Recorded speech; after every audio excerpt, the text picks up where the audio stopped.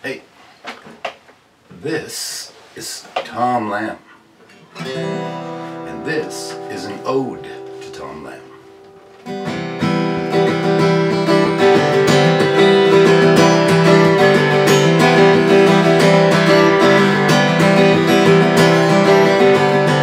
Being flown by him that June day was indeed as great fun. Riding a roller coaster, basking in the sun. The more swoops and dives, the better. He even had 6 sons, and they all flew like eagles. They once all flew as one. They had the instincts of a wild goose, coming home from 1,000 miles away. They once had a 3-legged muskrat they loved until his dying day. They had an Indian sense of direction. Frost took almost all Dad's toes. They all flew like eagles over Moose Lake's ice floes.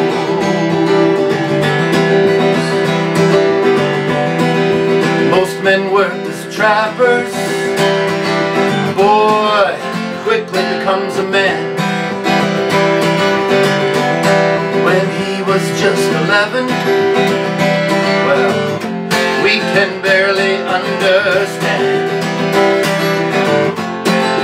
40 below zero, just a team horses, spending the night in a snowbank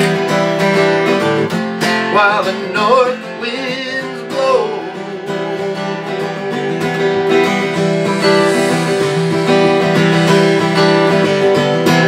I think about Davy Crockett,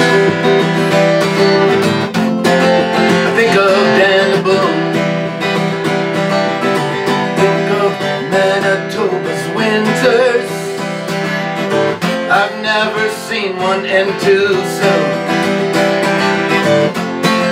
And all kids need a hero. This is an ode to Tom Lamb and the Cree First Nations family, whom he worked hand in hand.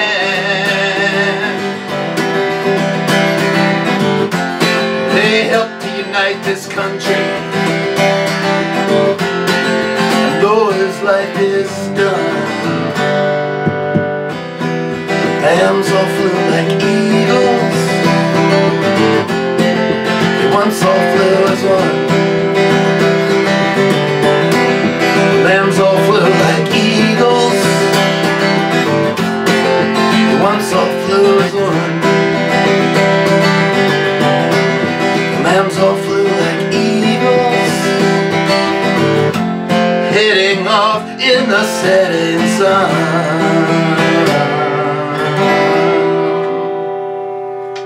So I think the story of Tom Lamb and the Cree First Nations people should be taught in the public school system. And if you feel as strongly as I do about it, I would love it if you could please share this video. Thank you very much for listening.